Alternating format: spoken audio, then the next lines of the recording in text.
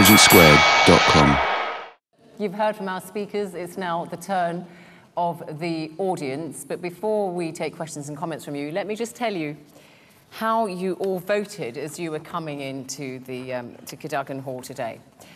So our motion, the war on terror, was the right response to 9/11. This is how you voted.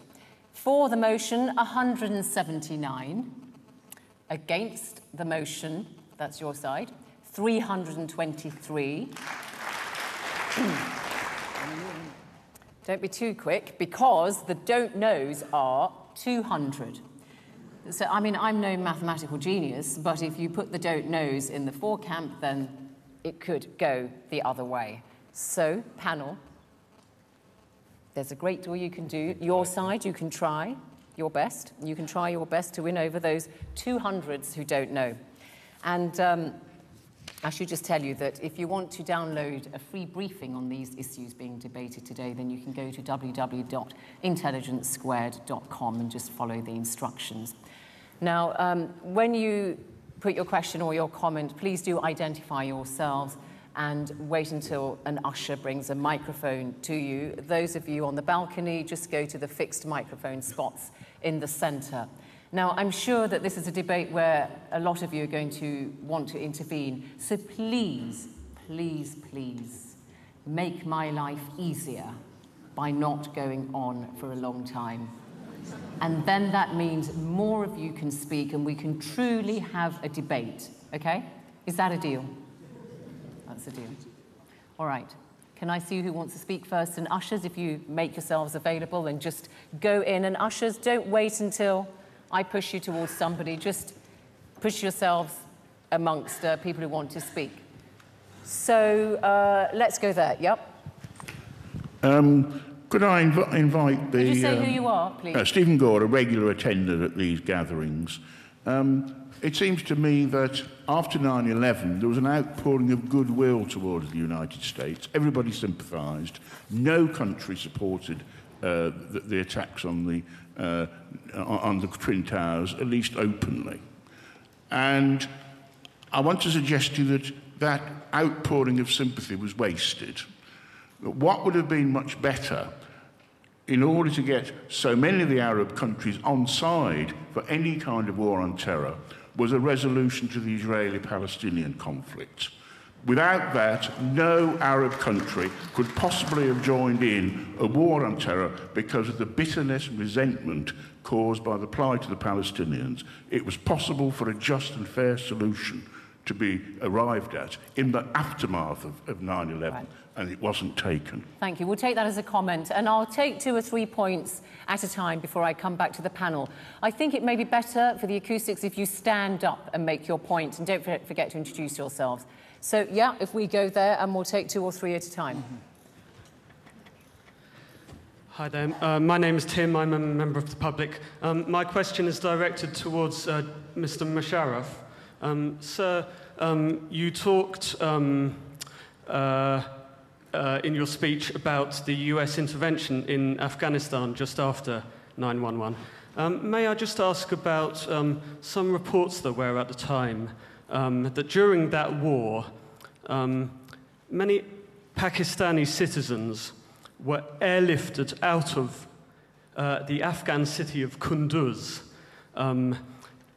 Apparently these people were maybe working with the Taliban or fighting with the Taliban. I mean, I have a quote here from respected Pakistani journalist Ahmed Rashid, a book of his. He writes, certainly hundreds and maybe as many as 1,000 people escaped.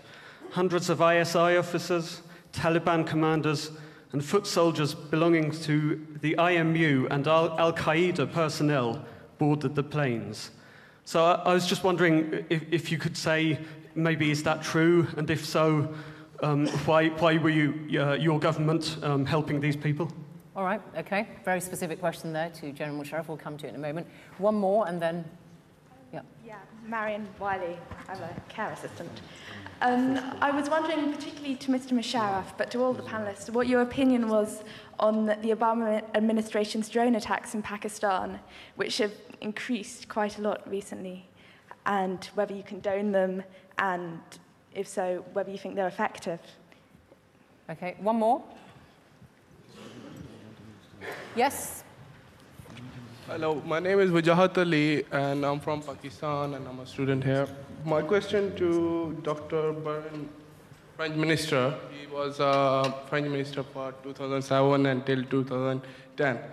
Your government banned a burqa in French, yeah? Yeah. That act supporting a terrorism, 100%, yeah? While you intervene in the personal behavior of Muslims, yeah? So what you think, is Western not supporting a terrorism by putting that kind of sanctions? So your question is, the French have banned the wearing of the wearing veil. a hijab. Yeah. So by doing these kind of things, it's not that kind of act promoting a terrorism in the East? Right.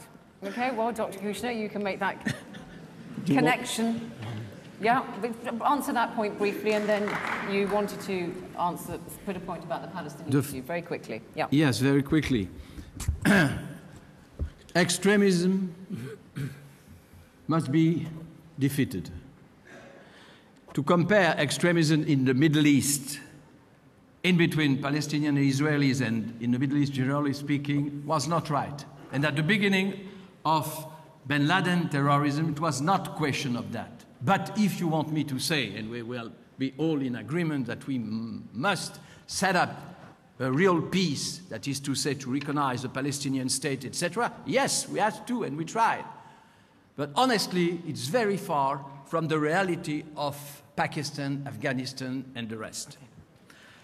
That is not to say that if we can, please, I will answer, don't be nervous. Yeah, we'll come to that, but just let's finish on the Palestinian issue, because I'd like to go.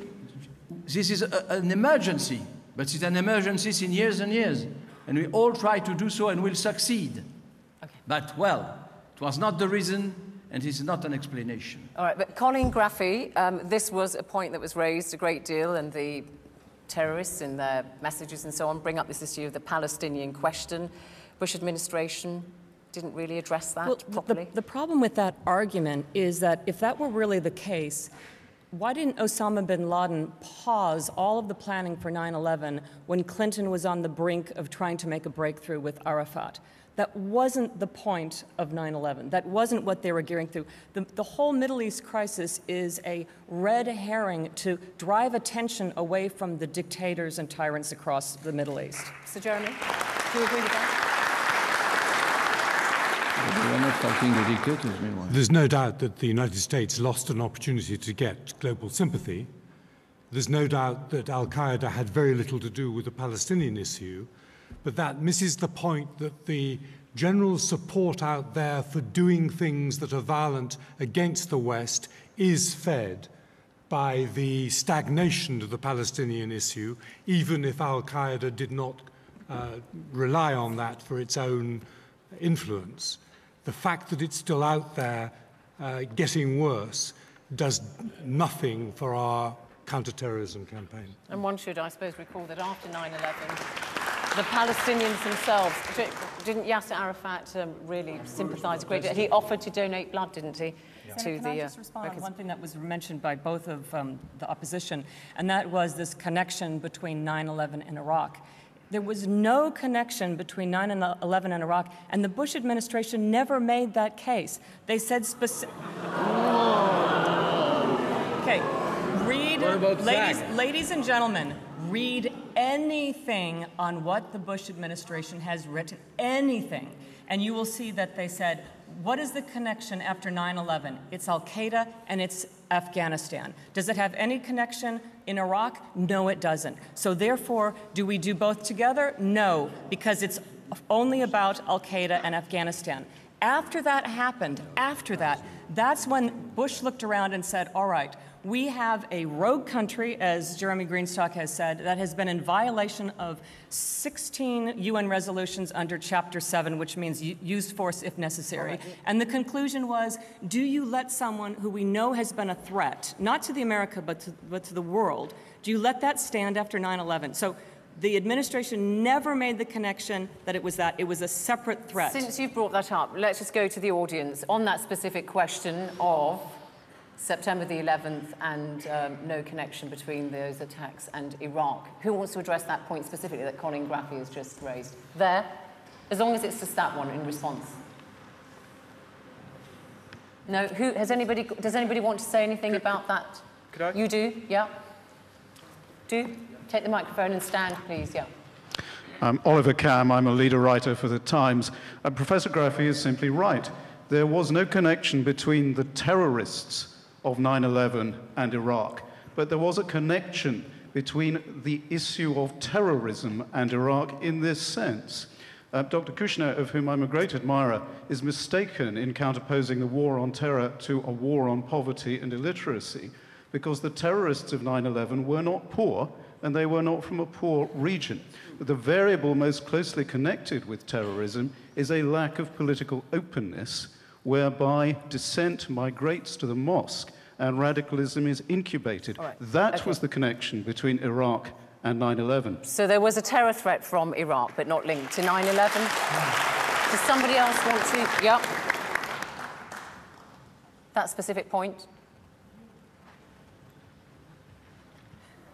I'm Rabia. I'm doing a PhD in South Asian Studies. My question is for Professor Graffy. You mentioned the drone attacks were successful in stopping training camps, but you failed to mention how many civilian lives have been lost as a result of those drone attacks. Are we meant to just look the other way and pretend like Pakistani lives aren't valuable? Okay, well, we'll link that question to the other one earlier on about the... Why don't we ask you, the drone attacks on Pakistan, and your view on that, General Musharraf and then Colin Graffy? Sure. Yes, indeed. I think I'll try to answer the two questions which are directed towards me. I'll take the second one, the drone attacks first. Certainly it is not in Pakistan's interest. And drone attacks are, as this young lady has said, they are causing collateral damage. Therefore, there is a great public outcry against the drone attacks. And also, may I say, there is a public outcry because it violates the sovereignty of Pakistan.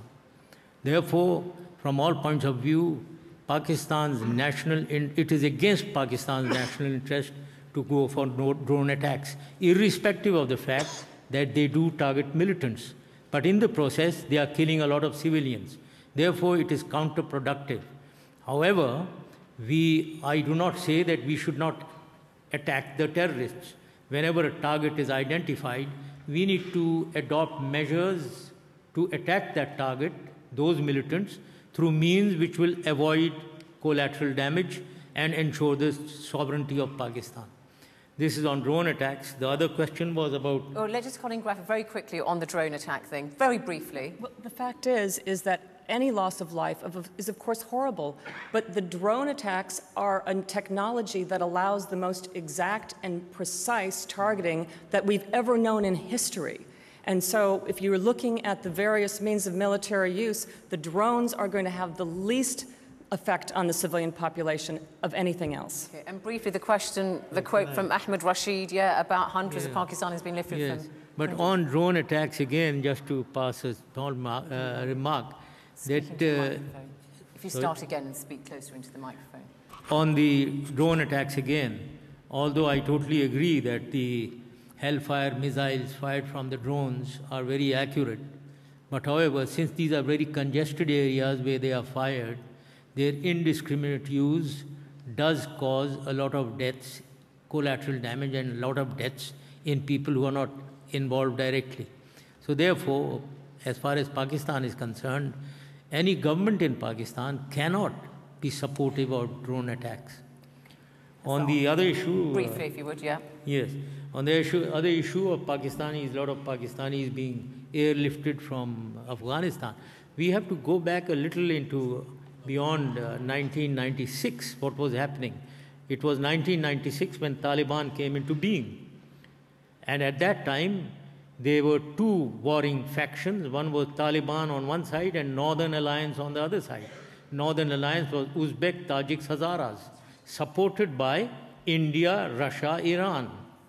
And the Taliban had ethnic links with Pakistan because same Pashtuns on Pakistan side, They had all historical, cultural links with Pakistan and geographic links. Therefore, Pakistan had recognized the Taliban, had missions had the only country which had a diplomatic mission in Kabul. Therefore, we were certainly, we had recognized the Taliban, and the government at that time was sympathetic towards the Taliban. We could not have been on the other side, on the Northern Alliance side. So therefore, I don't think that they were airlifting of so many people. I don't really exactly know whether they were airlifted, but they could, the presence of Pakistanis on the other side was possible. Okay, we must keep the answers shorter. Okay, let's take some more questions from the floor. And remember our motion, we're getting some very specific questions here, which are good. But remember what the motion is. The war on terror was the right response to 9/11. So please, audience, when you put your points, bear that motion in mind. Up there. Yes, it's Robert Augustinelli, and for full disclosure, I'm familiar and friendly with two of the members of the panel.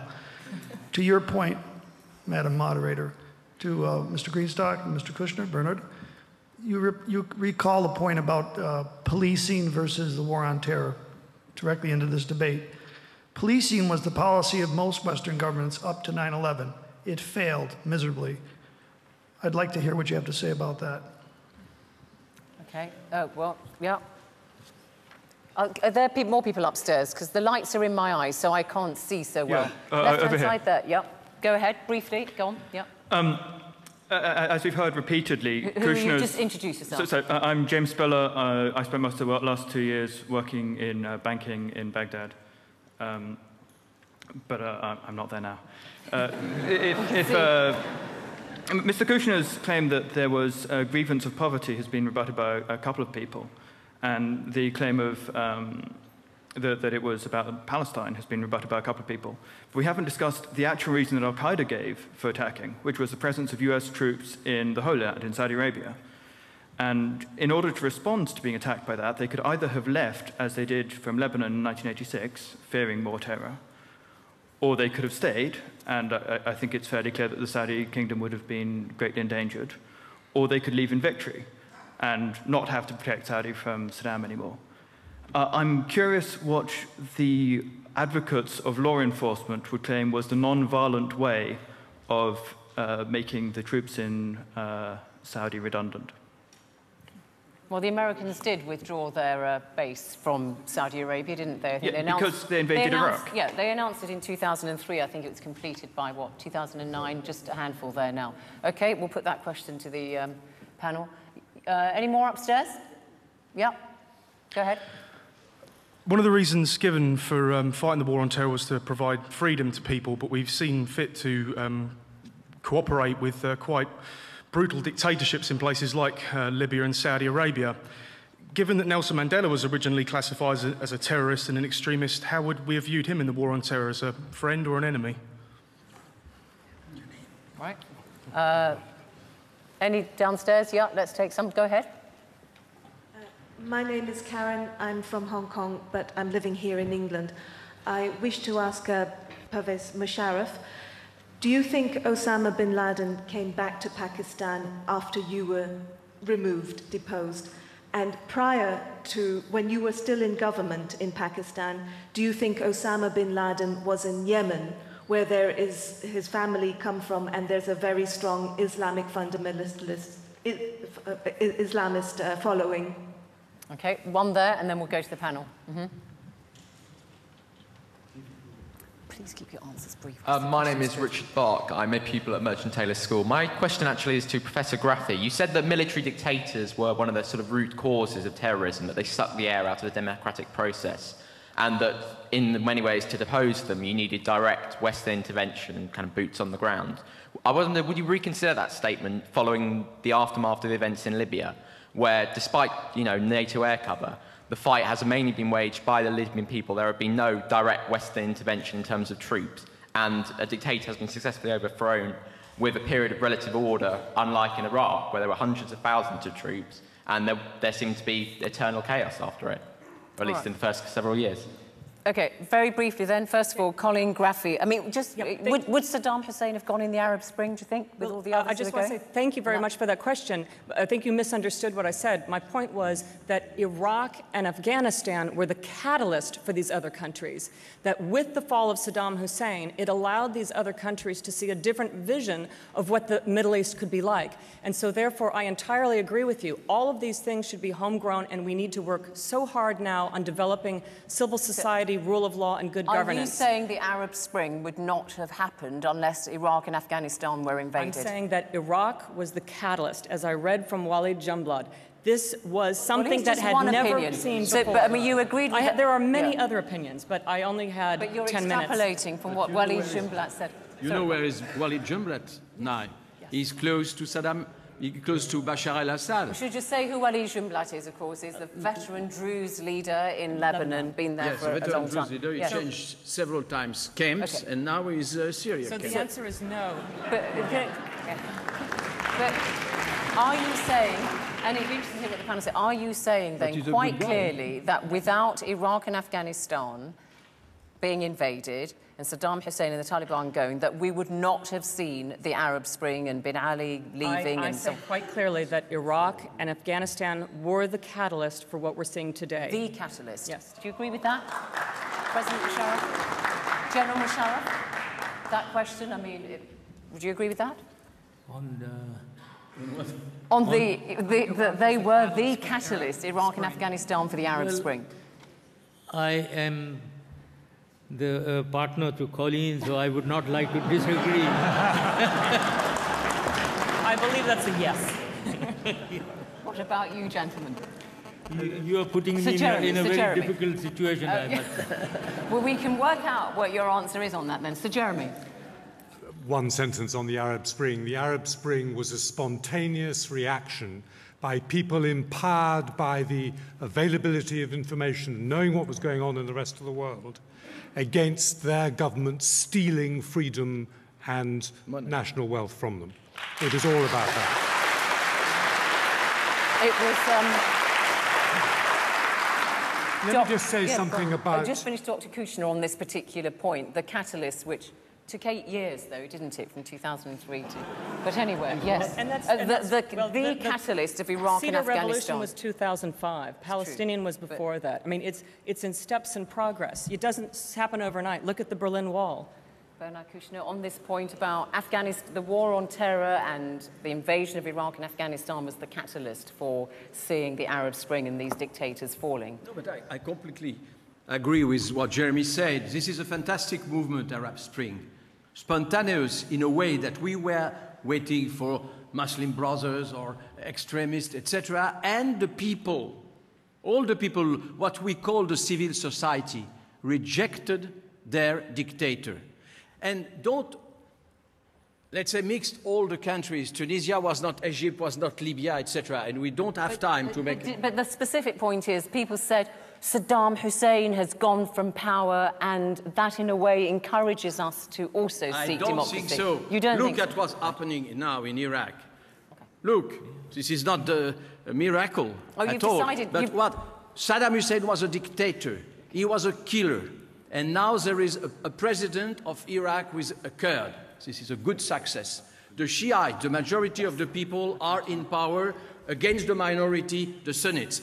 This is another success. But it will take time. And for the time being, democracy, a sort of democracy, not the British or the Swedish or the French democracy, step by step, it will be done. Yeah. But it has not started anything. Okay. Don't remember you that... You made that point. Pervez Musharraf. No, okay. Pervez, yeah. You are talking about Iraq. Yeah, but about General Musharraf has decided... General Musharraf has decided to comment on this specific question. No, then. I was trying to answer another point of view. This, I don't find it very logical to link Afghanistan or what we did in Afghanistan in response to 9/11 with Iraq. Here was a situation in Afghanistan was that Al-Qaeda, who we equate with terrorism, carried out the 9/11 attack. They are being abetted by the state, by the government of Taliban, of Mullah Omar. So here is a situation where you have to act against terrorists and a government which is abetting and harboring them. Iraq was a totally different situation. It's not linked to terrorism as such. It's a different situation where we probably thought there is a weapons of mass destruction, but and many people around the world. But it was part of the war on terror, and you're for the motion that the war on terror was the right response. No, but I'm not. I'm trying to are you deal in favour of Iraq? Were you in favour of the Iraq invasion? I'm in favour of the war on terror, but I'm trying to de-link Iraq from Afghanistan, because I'm not finding the logic of linking the two. But no, we've moved on from that. Colleen Graffy made the point. We moved on from that, the fact that you can't link the two, but nevertheless... So we want the vote to be just on Afghanistan. Well, you're not, because you're saying that... We want those 200 people to think only Afghanistan. Iraq was also a terror threat, you said, and therefore it was a legitimate target in the war on terror. That's what you said. So just very quickly, General Musharraf, was Iraq part of the war on terror? Should it have been? Well, I personally was certainly against the war in Iraq. But I am not linking it with attack on terror, really. Okay, all right, that made it clear. We had that question, Sir Jeremy Greenstock, on the policing of crimes and of terrorism, and the policy had failed. Was it saying that terrorism is not a crime or is a crime? Well, it was... Well, that question has said policing failed miserably. That's right, yeah. And things were missed before 9/11, both internationally and in the United States. But I think this panel must make the point that over the last 10 years, and particularly in the last few years, our police, our agencies in the United States, the UK and elsewhere, have done an absolutely fantastic job in protecting us against repetitions of 7/7 and other terrorist attacks earlier in the decade. They have learnt in Homeland Security in both US and UK, have learnt to deal with 30 or 40 attacks a year that you never hear about. And they have suppressed them. One event in 10 years in a completely new series of attacks on our societies. Let's give the police and the agencies the real credit that they deserve for protecting our public. If I may add, just very quickly, anybody want to... Yeah, I have a comment about the bases in Saudi Arabia. Yeah. I just want to remind that why were the U.S. bases in Saudi Arabia? To protect the Kurds in the north and the Shia in the south in Iraq and the no-fly zones. And so there we were trying to assist, and this is turned against the United States as being in the land of Saudi Arabia. So just a reminder that's why we were there. And the idea that we should be attacked on 9/11 because we're in Saudi Arabia when we're there to protect the people in Iraq is a nonsense. Right. And then the question about how do you define a terrorist was Nelson Mandela when he resorted to violence in the struggle against apartheid. The question was, would you define him as a terrorist? How do you define a terrorist? Sir Jeremy. Terrorism is in the eye of the beholder. We have tried at the UN countless times to define it, and the UN membership cannot agree on a definition that excludes state terrorism. Right. There is too much resentful politics in the world today to come to a definition of terrorism. In fact, they say one man's terrorist is another person's freedom fighter. Sure. So therefore, terrorism really has not been defined. And General Musharraf, did Osama bin Laden, who of course was killed by the US Navy SEALs in May in Abbottabad in Pakistan, did he go to Pakistan after you left office? Well, I can't be sure. I wasn't tracking him, certainly. But he was there in Abbottabad. As far as I'm concerned, whenever anyone asked me where he is, I always said, I don't know. He could be anywhere. He could be in Pakistan or elsewhere. You used to say he's not in Pakistan. He's probably more likely on the Pakistan-Afghan border inside Afghanistan, didn't you? I never said he is not. It's only, I always said I don't know. But when somebody insisted that he's in Pakistan, then I used to say, what is the information? Where did you get this information from? He could be anywhere. He could be in Afghanistan or even outside Afghanistan. So that was what I used to say. Were you surprised when he was found in Abbottabad? Yes, indeed, absolutely. I was shocked that he was in Abbottabad. I mean, living quite openly in a city just a few miles from an intelligence... No, not very openly. Not very openly. He was locked up in a room. Well, it was a big house, wasn't it, in an urban area? It wasn't a remote farm. Sorry? He wasn't living in a remote farm. It was quite a big townhouse he was living in, quite conspicuous. The best place, the safest place is in a thickly populated place. This is a town. We call it the world knows it as a garrison town, as if it was a walled or perimetered garrison town. This is a tourist resort. It's a hill station. All tourists into the mountains of Pakistan go through Abbottabad, a population of 600,000 people. And there are civilian and military people all mixed and stay together. The garrison, the training centers are open. People visit those training centers. They live in their messes. Okay, and just one very quick question. Of course, the Americans wanted to question the widows, the 3 widows of Osama bin Laden. If you had been president, would you have submitted them, allowed them to do that as a big ally of the US in the war on terror? Certainly, I think they should be questioned. We have to, in fact, the onus of giving out to the world, and especially in Pakistan, where there's too much of agitation and too much of conspiracy theories going on, United States must prove that Osama bin Laden has been killed, number one, and that he was there for 5 years, number two. Now, this should be done by the United States, because I think over 70% of people in Pakistan think that this is all some kind of a conspiracy theory going on. So I think this needs to be done with interrogation of the wives of Osama bin Laden, as well as anyone else, everyone else. But President, at least you better recognize that he was benefiting, bin Laden, of some complicity. This is impossible to believe that he was isolated, close to the barracks and close to the army and etc. So I understand your answer, but honestly,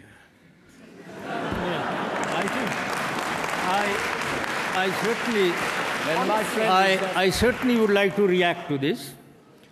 After all, slippages or poor performance by the intelligence are possible. If we reflect back to 9/11, how is it that 18 people were being trained for months and CIA was asleep? Yeah. The most powerful organization? How was it that 4 aircrafts, 4 airliners are being hijacked from 4 different airfields and a CIA doesn't know? How is it that 3 of them go into the World Trade Center and the Pentagon, CIA is asleep? So let us allow ISI to have been sleeping once at least. Do you want to pick up a point on any of these? Before we go back to the floor, very quickly, Sir Jeremy, would you like to pick up on any of these points that you've heard? We haven't answered the question from the gentleman who was worried about Al-Qaeda and Saudi Arabia and the US troops in Saudi Arabia. Oh, we did the base briefly, but yes, do. The point was, of course, that Al-Qaeda wanted to change the politics of Saudi Arabia, and the troops of the United States were in the way of that.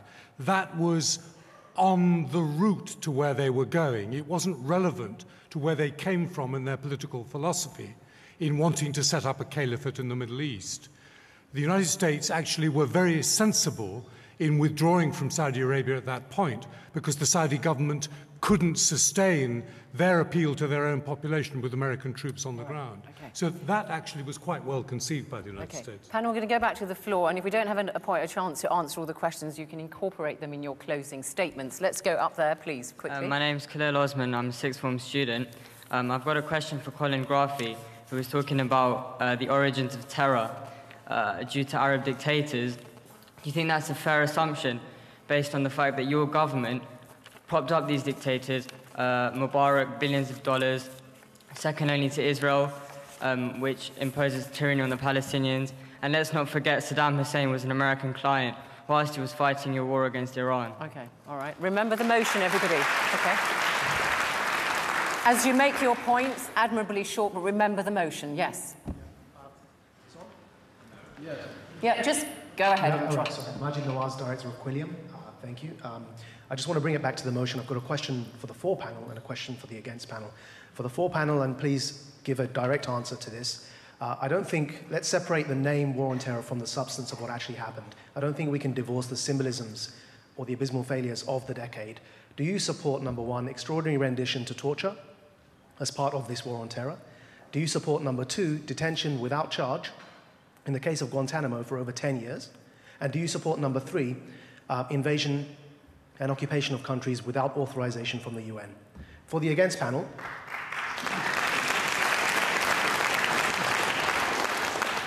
the against panel, I personally, and Quilliam, the line we push is we don't see a difference, we don't see a polarization between, necessarily between military action on the one hand and law and order on the other. There's a middle way. We think there's a third way, and that's to empower civil society, as demonstrated by the Arab Spring. So would you please elaborate on what could have been done in that third way to empower civil society rather than take military action? Thank you. Okay, thank you. That's the quickest 4 questions I've heard in about a minute, 10 seconds. Thank you. Yes. It's Keelan Gallagher is my name. It follows on from the last question. It's really a question come comment directed mainly at Colleen Graffy. During your speech, Ms. Graffy, there were a number of rather grand phrases used concerning the war on terrorism, including the rather flattering label, the Freedom Agenda, which galls particularly given that the war on terrorism, and specifically in the US, the enemy combatant label, has been used on both sides of the Atlantic to justify detention without trial. But there's another phrase which was used, which galled particularly in light of news this week. You referred in your speech, Ms. Graffy, to the freeing of the human spirit. That's the phrase you used, drawing this continuum between Bush administration policies and the Arab Spring, and then you followed that up with your catalyst point in answers to questions. Your question.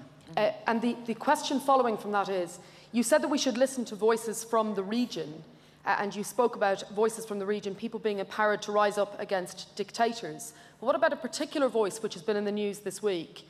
The voice of Abdul Hakim Balhaj, Libyan rebel leader, hardly empowered by Bush administration policies. In fact, in the news this week, we read about MI6 and CIA possible collusion in his rendition and torture. So far from being empowered by your policies, in fact, he was detained in Thailand in 2004 and then rendered to Tripoli. This is a very long question, and we'll put it in. It's extraordinary rendition, basically, is what you're saying. As the Quilliam Foundation question said, yes, would you sign up to things like extraordinary rendition? Yes, precisely. Thank you. Thank you.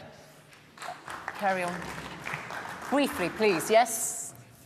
I have a very quick question to General Musharraf. Do you feel that your war on terror has unleashed a version of a war of absolute terror which the people of Pakistan are living every single day today? Because your speech mentioned several things, like a lost political opportunity of recognizing the Taliban for what it was, of how terrorism in the name of religion is a scourge which should be exterminated, but your party has in the past supported the same political and terror groups. So I wonder whether, in hindsight, you wish you had done things differently. Okay, yeah. Hello, my name is Zia Rahman, and I'm from London. As all the key speakers, they stated that there are 3 components of the war on terror: military actions, politically, and social economy. As Jeremy, you stated, the new policy which has been, in the early this year by Obama administrations, now they are focusing on diplomacy as well as on social economy. Don't you think so? It is the part of the war on terror to make the world safer? Thank you. Okay, up there. Hello, my name's Mustafan, and I'm a student as well. My question's primarily for Colleen Graffy, but Musharraf, Pervez Musharraf, please feel free to intervene.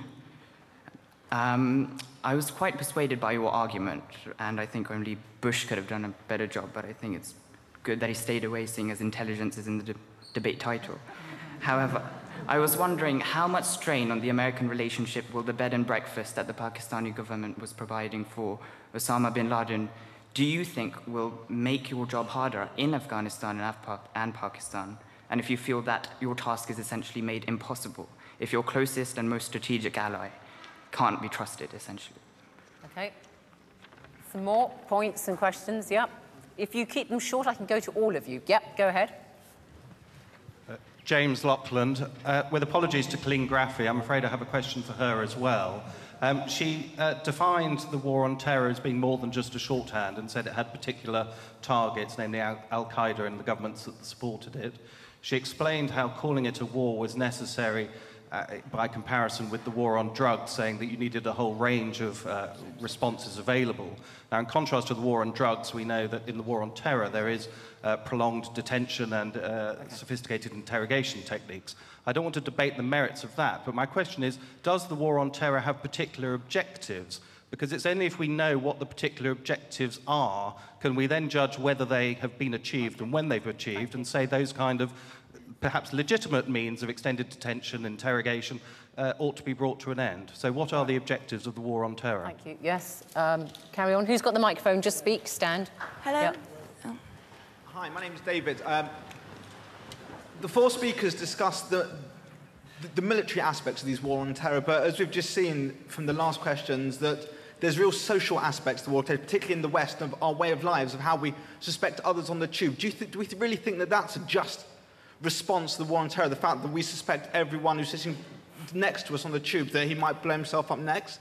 Our way of life has changed completely in the last 10 years. Surely the terrorists have won, the fact that we've changed.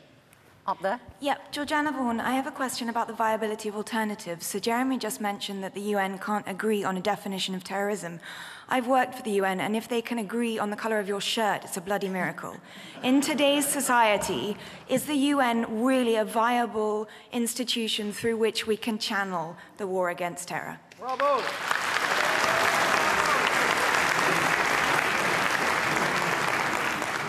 I'm Angela Weaver from the US.